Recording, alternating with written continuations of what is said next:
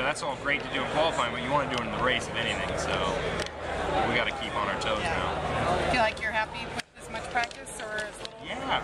Well, it's funny because you get all this time and you're just waiting around and you're just running laps. Talking about it. Yeah, and then you get to Sunday, you know, after qualifying, and if you lose a handle on the race car, then you're like, oh no, you know what?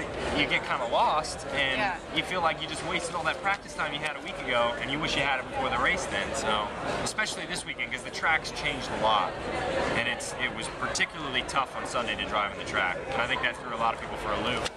So, Carb Day is going to be important. Yeah, no kidding. It's only an hour. They're saying there could be rain tonight too, which could add a whole different dynamic, right? Yeah, I doubt absolutely. it. Yeah, I doubt it'll wash this rubber away because it's so packed in there. I've never seen it like that. When's the last time this has happened? I was talking to my engineers about it. It's never happened. Not since I've been coming here. In the 80s, they had some. This is rare, right? Yeah, it's very rare. Very hot, just sunny. So when you're on the track, the groove, so much rubber, but if you get out of it a little bit, that's going to be problematic. I think so, and it reacts a lot different now in the groove because the groove plays a bigger factor because it's so grippy or greasy. You know, depending on what time of day it is. You know, it's going to get really greasy on Sunday and probably slick.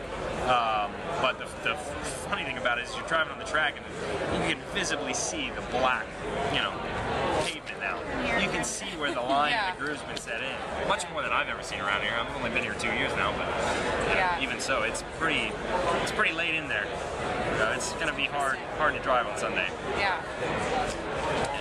Thank you very much for your time. Got you done. Now we don't have to worry about it. Here we go. Thanks. You're prepared. I was. I tried to be. Yeah, see you now. A couple people have said that. I don't know if I like that, but I just, you know, I'm here to... Does it affect you at all?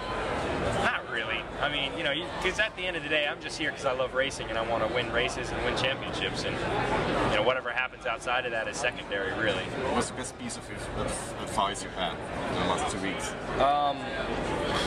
To just, you know, keep a cool head. Don't get too excited. I've heard people tell me don't get too excited for a whole week now, and that's true. You can't get too excited for the race. You got to keep it easy. And you got to be there at the finish to win the thing. So turn one, try to be a bit more conservative compared to maybe Long Beach, or doesn't that really not play in your mind anymore? Well, that was a different situation. You know, it's on a road course, and there, you know, I had made a decision there, judging by the drivers that were around me, and I thought, you know, a certain type of move was workable there and usable, and it obviously didn't work out in that situation, you know, and I learned a lesson from that. But you know, I didn't see that as, oh, that was too aggressive of a move for too early in the race. You know, it was a road course. It's very different from Indianapolis. Indianapolis is, you take a completely different approach from any other race. So it's well behind you. Yeah, they're two different situations for sure. Fair enough. So what's it like giving advice to a rookie twice your age?